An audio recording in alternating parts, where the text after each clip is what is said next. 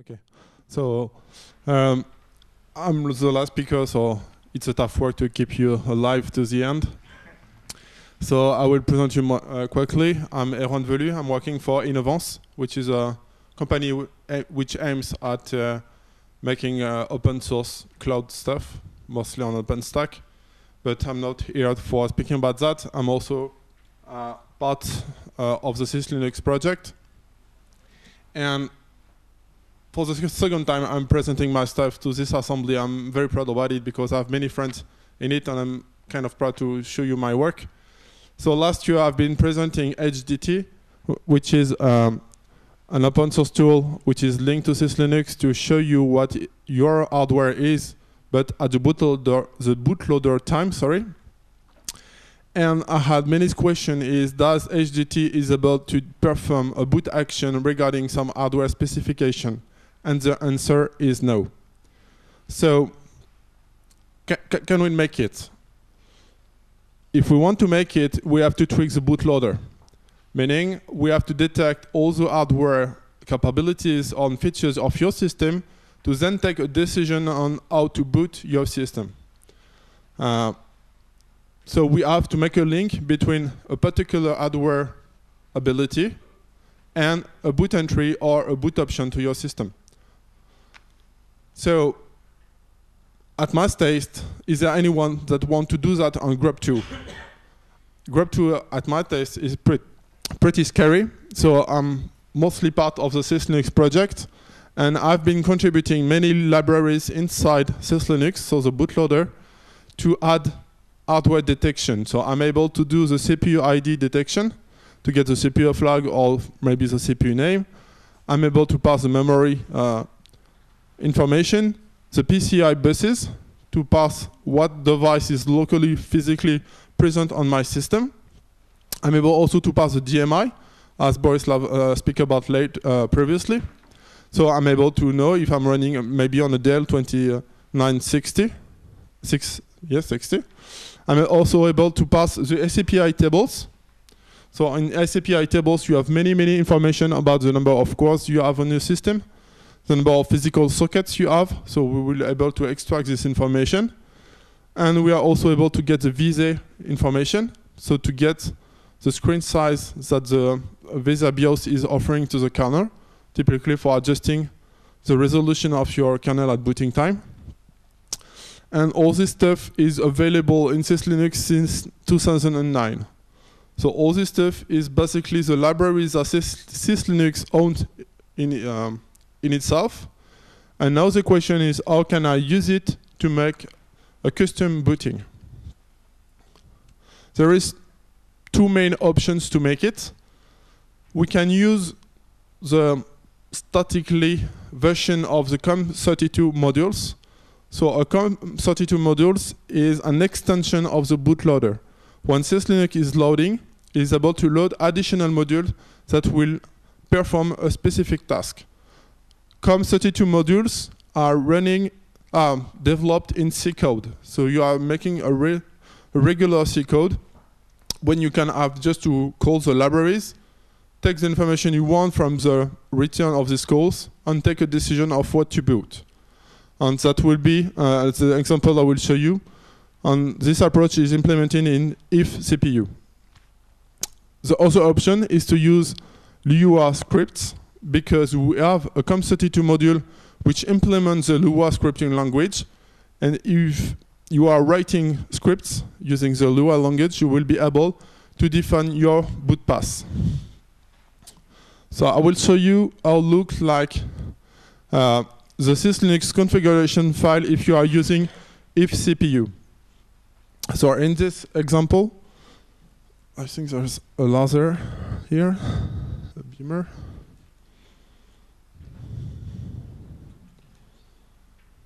Yes, switch it on, and that's it. So this is a regular SysLinux configuration file. So I've been defining an entry, a boot entry, which is called ifcpu, which loads the ifcpu.c32. This is provided by SysLinux. And then I'm adding to this module some parameters. The first parameter is the CPU feature I want to match. So here you have a list of the kind of CPU features you can use. Typically, does your system is a 64-bit capable system? In fact, we are searching the LM flag from your CPU. Does your system is able to run hardware-assisted virtualization? Does your system is able to get the PAA extension? Do you have multi-core or SMP systems? And are we running under an hypervisor? You can take one of those information, put it as a CPU features, and then if it's true, you can get to this boot entry. If it's false, to this one. In each boot entry, you will be able to define exactly the kind of booting you want. So typically, you can tell if I'm running a 64-bit system, I will boot the 64-bit kernel, unless I will boot the 32 one. When the system is booting, you don't have any action to perform on your system, and your system will detect the hardware and choose the best entry regarding your need. The other option is to use the Lua scripting. When using the Lua scripting, I'm just calling the Lua COM32 module, so the extension of syslinux, and append it a script. This script will be responsible of making the decision of what to do for booting. Here comes what does the script.lua look like. So I'm looking for all the syslinux configuration directory, and I'm requiring another module, another Lua module, which is called hypervisor. By default, my append is empty. I want to append to my VM Linux append something that has been done by detect hypervisor, and then choose a VM Linux file, set up an initid file, and call the kernel with the initid with the append defined by detect hypervisor. How does look like the hypervisor.lua? In fact, I'm getting the CPU flag, and by doing this, syslinux does have a binding between the Lua scripting and the library I've been implementing in C directly in syslinux. So calling CPU.flags make all the CPU ID calls in C directly on the processor and provide you back a structure where all the flags are present. And then it's pretty obvious. If inside my CPU flags I do have one flag which is called hypervisor, then I'm doing something. Let's say in my example, requesting using only one CPU, even if there are more CPU defined by the virtualizer. It's just stupid. It's just to show you that you can make a decision. It could be reducing the frequency of the scheduler. It could be anything you want. Unless you do something else. And then you return the append string you wanted to put on your kernel. The point is, maybe you don't know that, but when you are running under an hypervisor like KVM, for example, or QEMU, the hypervisor is adding one more CPU flag to your physical CPU, which is called hypervisor. And this is what here I'm trying to detect. For example, VirtualBox is not playing the same, so not played fairly, and they don't expose the hypervisor flag. So this option will not work under VirtualBox. So enough slide. I will just make you now a real example of what I was speaking about.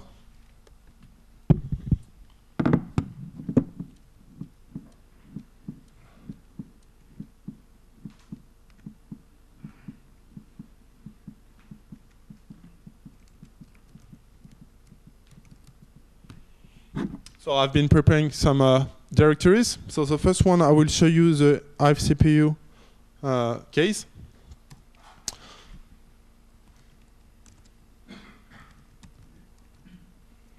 So as I show you just before, I've been implementing using Hive CPU the detection of the 64-bit capabilities of my system. And regarding if it's really 64-bit capable, I will boot a damn small Linux version 4.4.10. If it's a 32 one, I will boot a tiny core ISO. Now I will make two calls.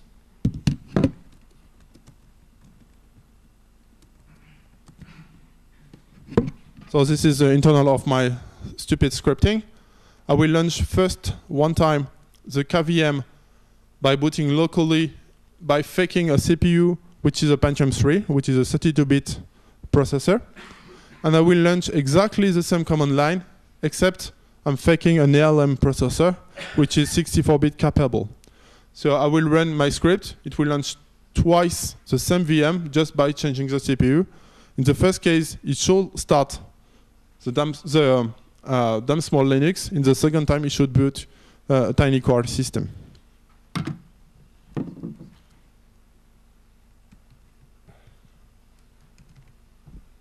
So I'm starting my script. First booting, so in 32-bit system, it's loading the CPU core, the tiny core, because my processor is not 64-bit capable. I'm entering from this image the bootloader. I can boot it. And that's it. We are seeing that we are booting now the tiny core. I will kill my window, and then my script will immediately start the same VM, but by faking the NLM. So here we can see we are now in NLM, and now we are obviously loading the DSL, the damn small Linux operating system. So just by having an action on the CPU device, I've been an action on my default booting without any intervention, without any manual intervention for myself. So regarding unit, you can automate everything you want to make the decision of what system to boot. So this example is very simple, but you can make something much more interesting. For example, you can, based on the DMI information, telling if my server is an HP 360 Gen 8 with a BIOS which is version 1.0, I should boot something, which could be the program that updates the BIOS. So at the boot time, it would detect your platform on the BIOS version, take the action to boot a particular device, which is the upgradable firmware that have been provided by your manufacturer.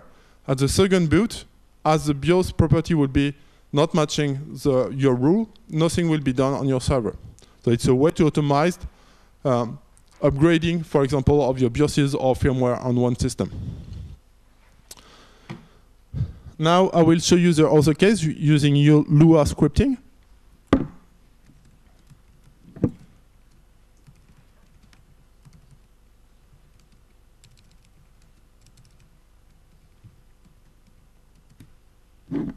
So here we see that I'm only loading the Lua script. And the Lua script is only trying to do the detection of the hypervisor.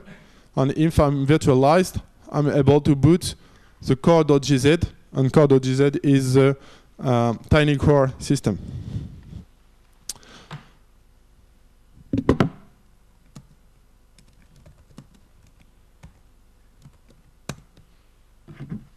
This time, my script is launching KVM using the Lua directory, but by requesting 2 CPUs. And if you remember, I've been telling that if I'm running under an hypervisor, I'm telling the CPU only to use one CPU. So it will be a way to show you that even if the hypervisor is showing me something, by detection of the hypervisor presence, I'm choosing to ignore one of the 2 CPU.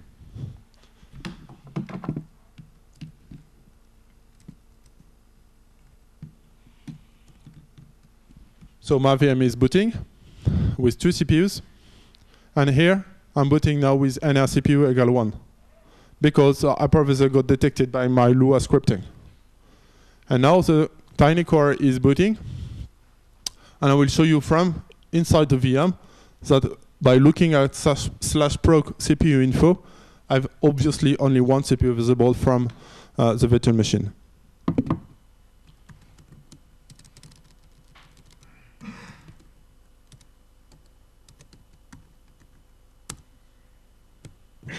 So this is the first processor, and no one then after.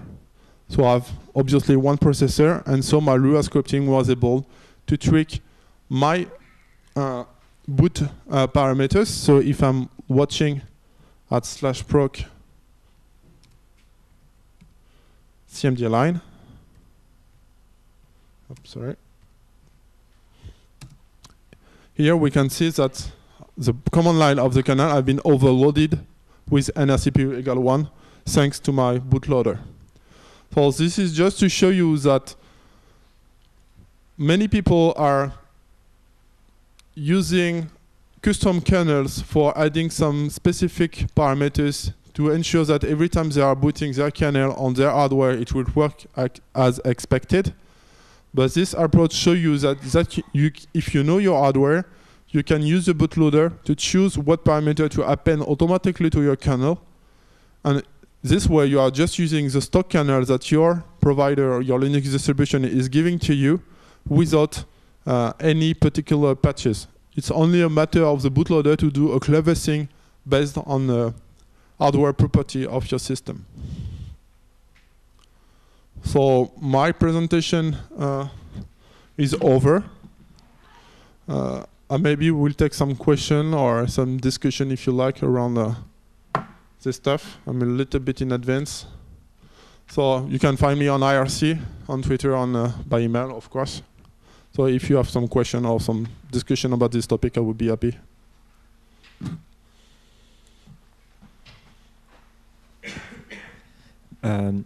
Is it still possible to force which boot image you want and all the parameters? Everything you want. Okay. In my case, in my latest case, I can show you here on the Lua scripting.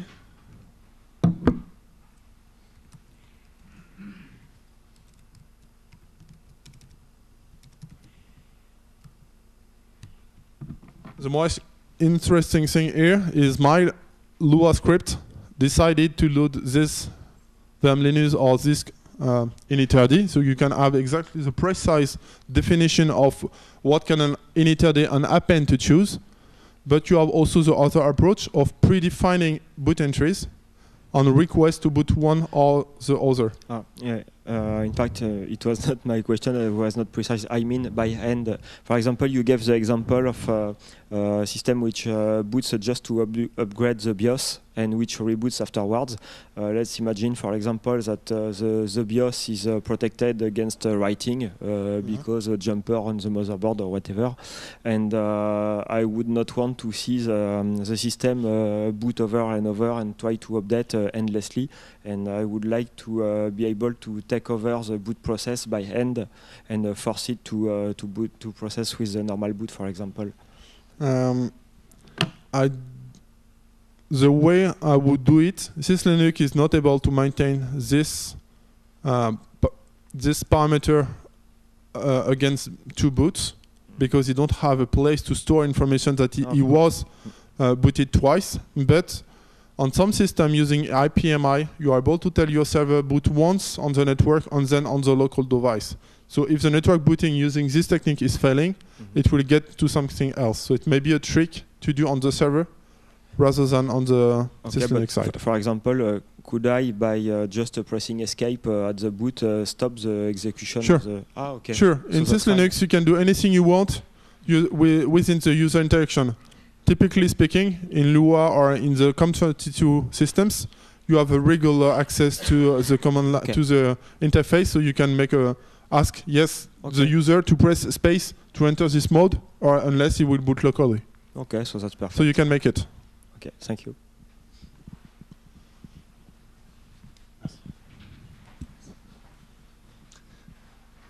What about using Linux, a very small Linux kernel, which you always boot, and have a very small initrd that decide which second Linux kernel to kexec? Instead of doing it in the bootloader, do it in a very small first stage system, which is running Linux and has access to all the Linux drivers, rather than record everything in the bootloader? My answer is my example.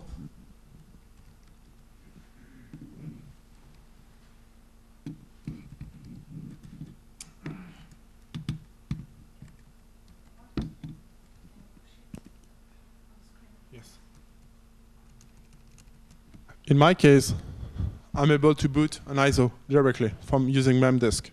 If you are already booted under Linux, you are not able to boot another operating system because you're stuck inside Linux. At my point, I'm directly at the bootloader time, so I can boot anything. It could be a Windows, it could be a Linux, it could be an ISO, you could boot whatever you want. Or you can use kexec to switch to another kernel or another operating system from within Linux. But how do you boot an ISO from Linux? I don't know myself how to do it. So my point is, by staying at the bootloader time, the amount of detection to make for detecting a CPU or a DMI information is not that big. I've been stable for years, giving a CPU, DMI information. There is new version of DMI, but the DMI information that you are looking for is available for years. The brand, the version, the build version, we know it for ages. And so, doing it at the bootloader time offer many options to boot. It could be really booting using HTTP or a SAN system to boot a Windows from remotely. It could be booting a BIOS upgrade, which is run under MS-DOS. I don't know. So at making this choice, it's offer me much more information to make a decision.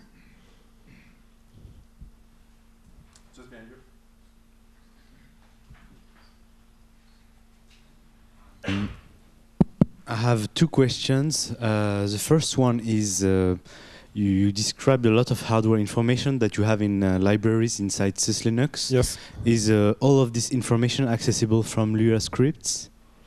Not all of them, because honestly, Lua is not very used.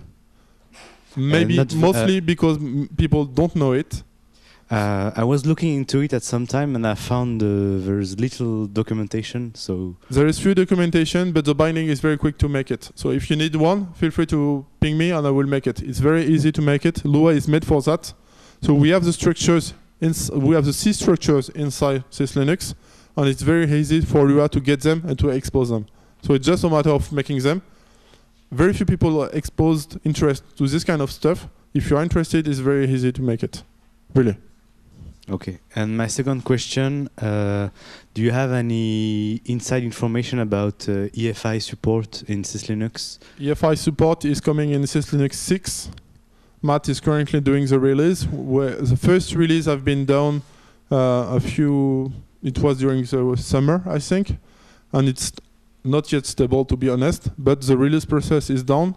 The proof of concept is done. It's now a matter of fixing between the initial implementation from Matt, which is working for Intel, which is really an EFI guy. It's very focused on this stuff, depending less of syslinux. This guy is made for UEFI. And so we expect syslinux in the incoming release to be stable on UEFI. So you will have it. But I cannot tell you that this stuff is working on UEFI. I never tested it.